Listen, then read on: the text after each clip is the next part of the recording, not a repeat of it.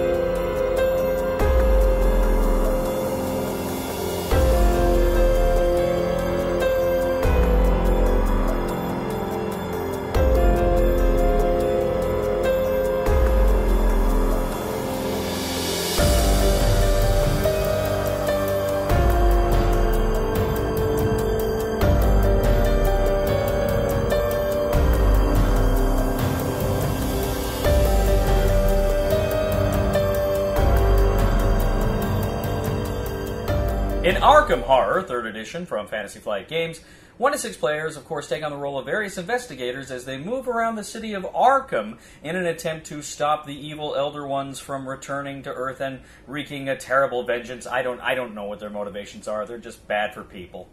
Now, the first thing you're going to do in this game is grab a scenario sheet. This is going to tell you which monster you're going to be fighting in this game. It's also going to tell you how you're going to set up this modular board. It's going to give you kind of instructions for where to place the various neighborhoods and how they're connected by different types of streets. There's residential streets and scenic streets and bridges. And then for the districts, of course, you have downtown, uptown, south side, riverside, west side story. And you're going to go ahead and each of these districts has different spaces. So you're going to go ahead, you're going to set all that up, you're going to arrange a mountain of card decks. There's a ton of different card decks you're going to do. Of course, you've got things like the spells and the items which have a display you can buy from during the game. You have allies that you can acquire during the game. You're also going to have an archive, which, with the scenario, will tell you which cards to take out that they're part of what is known as the codex. And the codex is going to drive the story here in many ways. You're also going to prepare a deck of specific monsters that you're going to use for the scenario, and you are also going to select certain investigators, which investigators you are going to play. And of course, the investigators, like these other Cthulhu games from Fantasy Flight, they each have stats. They have their health and their mental damage that they can take. Mental health they can take. Then you've got, of course, the stats that you roll on. You've got, observation, kind of how well you get along with other people. You've got your willpower and strength and all these things that you're going to roll to conduct tests during the game. Now, you have those specific stats, and you're going to roll that number of dice to try to roll successes. Now, you roll a success on a 5 or a 6, and generally you only have to roll 1 success to pass a test unless the specific test says otherwise, says you need to roll more. Sometimes the amount of successes you roll will determine whether you succeed or how you succeed in that specific test. But, as I say, this game is very story-driven. So as you progress through the game, as you kind of move and discover clues and do all sorts of other things that the game kind of puts on you, you're going to get more of this codex that'll be put on you, and that codex will drive the story. Now, specifically, these are the phases the game plays out. The first thing is you have the investigator phase. The investigators can take 2 actions, and they can't take the same action twice.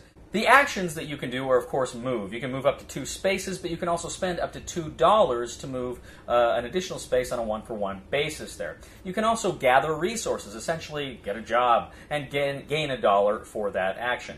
And you can do a focus action. A focus action essentially lets you take a token and place it on your card for a specific skill. That will give you 1 additional die during that skill check. However, at any time, you can spend it on any kind of a skill, just get rid of it in order to get a reroll.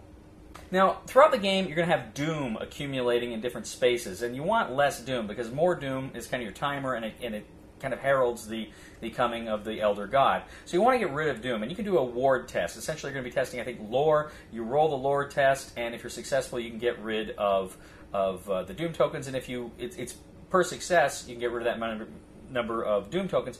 And if you can get rid of 2 or more doom tokens on a single test, then you also get to have you can get a remnant token, which can help you later in the game. Of course, you can attack monsters that are in your location or move to a location and attack them. And this is just you're rolling a strength test, but of course you may have other items that may help you fight that monster. Essentially, the monsters on their back have kind of printed values of what it takes to defeat them, as well as what damage they're going to inflict. But if you can essentially roll the number of hit points that they take, then you've defeated that monster. You also can roll to evade a monster. If you're in a space with the monster and you don't want to fight it, you just want to get out of there, you have to successfully roll to evade that monster. Now, there are clues in the different neighborhoods, and you can gain some of them during encounters or through other methods. More on that later.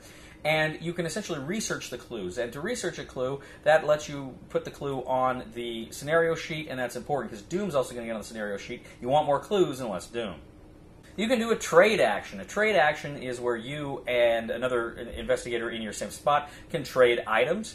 And you can also do a component action. That is to say, some of the cards you get may say action on them you can take, or the codex may have cards that say action that you can take in specific spaces or under specific conditions. Now, after all of the investigators go, then it's the monsters phase. Now, first of all, the monsters are going to move to new locations. If they come into contact with, if they move into the same space with an investigator, they're going to be flipped over to their exhausted side, and those monsters are then going to attack any investigators they are in the same space. Essentially, they just inflict damage. What damage they have printed on their cards goes to the investigator, goes immediately to his sheet or any subsequent cards or supplementary cards that he's got that can help him. Next, you have the encounter phase. Now, depending on where you are on the board, you're going to draw a specific kind of an encounter card. Each of the locations has an encounter deck, and each of the streets, the different kinds of streets, will have an encounter deck as well. And you just look for the specific section that you are on. It's very similar to Eldritch Horror if you've played that. And then you pass that specific test that it calls for, or do whatever else it says, and that's your encounter for the turn. You do not draw an encounter card if you are engaged with the monster, however.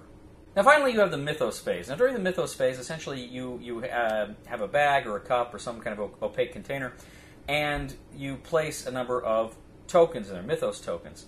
Well, during this phase, each investigator is going to reach in and draw 2 of these tokens. These tokens are going to have different things. They may spawn monsters. They may spawn clues, in which case you're going to take cards out of the event deck and place them into the neighborhood decks. The top part of the neighborhood decks and the backs look just like the neighborhood decks, so you never know when they're going to come up. That'll put clues on the board.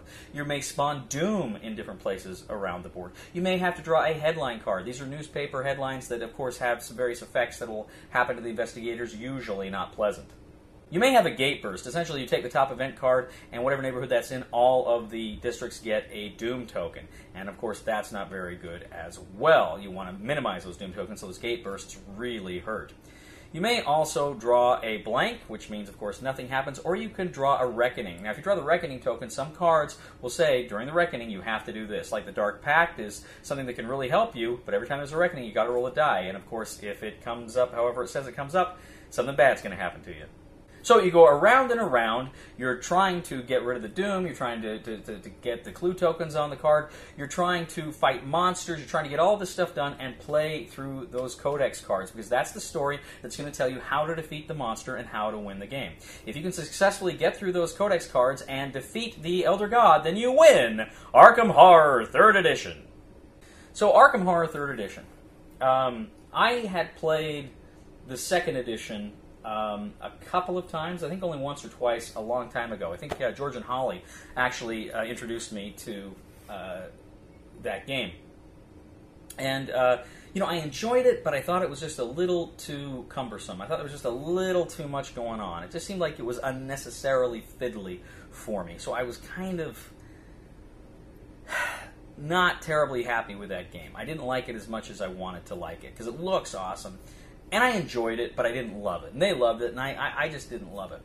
But I thought it was certainly interesting. And then it was like a year or two later, the Eldritch Horror came out. And I fell in love with Eldritch Horror. I thought Eldritch Horror was cool. I thought it was a lot like Arkham, but I thought it was more streamlined, and I liked the wider scope of the planet. And I really ate up Eldritch. I had played Mansions of Madness 2, which I really liked, the original. And then, of course, the 2nd edition of Mansions of Madness came out, and that was freaking awesome, and I love Mansions of Madness. And now this Arkham Horror 3rd Edition comes out, and it's, I'm playing it, and first of all, I'm setting it up, and it's a long setup, and there's a lot of stuff you gotta get out there and get right for this specific scenario. There's a lot of cards you gotta find, a lot of organizing you gotta do, And in general, I was not so pleased with the setup. I mean, I was under the impression this was going to be a more streamlined version of Arkham Horror, so I was interested in it. And it didn't feel very streamlined during the setup. It felt a lot like what I remember the original one from being. It felt there's just a lot going on. Is it going to be worth it? So, I was playing the game, and there's a lot of stuff here I like. I like the modular board's very cool, obviously. The investigator's cool. I like the fact that you can play this game and you kind of know and understand how to play it if you've played these other Cthulhu games from Fantasy Flight. There's a lot of rules you just know. That's cool too. I really like that on that level it was easy to get into. The Codex thing is interesting, the way it builds a story. I really like games that can have creative ways to tell a story, and this one has a pretty cool system here for that. Kind of like I say, it kind of a lot of setup, but the story here, payoffs, is actually pretty good. Go ahead and you play the game, and there's a lot of die rolling, of course, for the tests, and you know that, and you expect it, and it's fun, and it's exciting. You take your turns, the players take their turns, and then you have the monsters phase. And of course, you got to go through and make sure all the monsters are doing their thing. And then, of course, you've got the encounter phase, where you read the encounter cards. And then this is just like in Eldritch, and then you go ahead and you roll die if you've got tests, or maybe something happens to you. And then you got that Mythos phase, and you're drawing the various tokens, and then you got to manage that. And so what I'm getting at here, between your turns, there's quite a lot that happens. And I recently played Donning the Purple, which was a Roman Empire game, that I liked a lot about it, but I didn't like the way it felt like the game was playing you more than you were playing it. And I kind of get that same feeling from Arkham Horror 3rd Edition. I kind of feel like it's playing me more than I'm playing it. It's a fun game. Generally, there's a lot going on here. There's choices. It's an engaging game on a lot of levels. But I wish players had a more active role. You only get the 2 turns. You can't repeat a turn. There's times where you really want to move far, even with your money, or you want to move further, or you want to attack twice, or you just want to get stuff done, and you need to do 2 actions, and the rule is you can't do the same action twice. And there's just a lot in this game that makes me feel like I'm not an active participant. I'm reacting. I'm managing the game. I'm managing the AI more than I'm playing. I like this game fine. I like it for what it is. But my problem is that I like these other games better. I like Eldritch Horror better than this edition. I like Mansions of Madness with the app a lot better. I mean, you kind of get that sense of the games playing a lot in Mansions of Madness too. But in Mansions of Madness, I still feel like you've got really cool and fun decisions. You decide who to talk to and where to go. And to me, it's just a little more rewarding of an experience, and it feels like a more engaging experience. And when you're doing the puzzles and stuff. And here, it feels like the game's got a baseball bat, and it's banging you here, and then you go over there, and then something else is banging you there, and you go over there, and it's just... I feel like while you've got choices, and sometimes they can be quite consequential, sometimes they just don't feel that meaningful. A lot of the game, sometimes they just don't feel that meaningful. So what I'm saying here is, if you like the Cthulhu games and you're a completist and you want to get it, this is a fun game. You'll enjoy it. You'll have fun with it. If you're kind of new to these Fantasy Flight games like this, I'd recommend getting Mansions of Madness or Eldritch Horror. I think they're both superior games. I can honestly say I liked Arkham Horror. I didn't love it, not by a long shot. It doesn't feel that streamlined. That's my other big criticism here. I was hoping this game would play a lot smoother than the previous edition of Arkham Horror.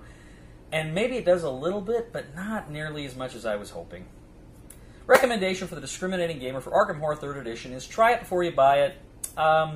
You may get a kick out of it, but there are better Fantasy Flight Cthulhu games on the market. Thank you once again for joining us today on The Discriminating Gamer. As always, we ask you to please leave a comment for us on YouTube, on Board Game Geek, on our Facebook page, or on thediscriminatinggamer.com. We ask you to please like us on Facebook, subscribe to us on YouTube, and follow us on Twitter. We are The Discriminating Gamer, and Oh, excuse me. Hello? Uber? You want to order me? you.